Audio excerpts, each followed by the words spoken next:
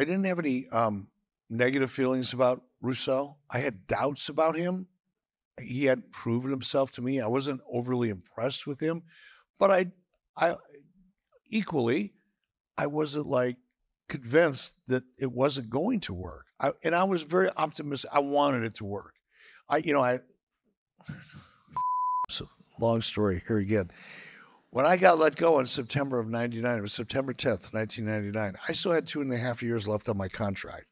When Turner said, Eric, just go home, we're still going to pay you for the next 2.5 years. That's called, in at least in the States, contractually, it's called the execution of a pay or play provision, which means they don't have to play me, which means they don't have to ask me to come to work as long as they pay me. So in other words, I wasn't fired, but I couldn't go work for anybody else either. So they kind of put me in wrestling prison. But it was kind of nice because they were paying me a lot of money and I had 2.5 years left on my contract. I was making almost $750,000 a year at the time. So I'm going to go fish it.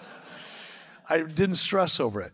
But when they called me to come back, and here's another legal thing, once, again, contractually now, and it's different here in the UK, I would imagine, than it is in the States. But in US law, once a company exercises that pay or play provision, they can't force you to come back to work.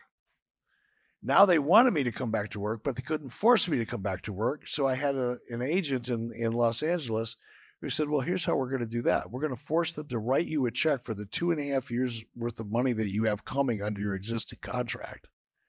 And then we're going to make them write you a new contract. You can pull that off. I'm in. All day long. And they did. So when I came back to WCW, I came back not as an employee. I wasn't overseeing WCW. My job was to essentially be a consultant for creative. I was to oversee Vince Russo, but I reported as a consultant, not an employee. I reported as a consultant to Brad Siegel. So if Vince wanted to do one thing and I wanted to do another, I didn't have the authority to say no, but I did have the opportunity to say, okay, Brad Siegel, who's the president of the network, you're the tiebreaker. This is what Russo wants to do. This is what I want to do. You decide, what do you want to do? And I love that. I didn't need to be in charge.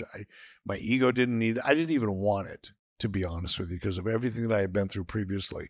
Didn't want anything to do with that kind of responsibility at that time with that company. So I thought, I'm going to make this work. You know, and I met with Russo. Brad Siegel called me and said, hey, would you sit down with Vince Russo and tell me if you think you can work with him? And we met in a little restaurant way outside of Atlanta because we didn't want anybody to see us together. And I thought, he's a charming guy. Vince Russo is a very, very charming guy. Like if he was up here, you guys would all think he's the greatest guy in the world. If you had to do business with him, you'd want to slit his throat.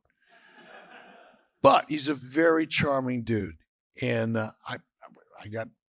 he sucked me in. I'm sure I can work with this guy. It wasn't until months later that I went, nope.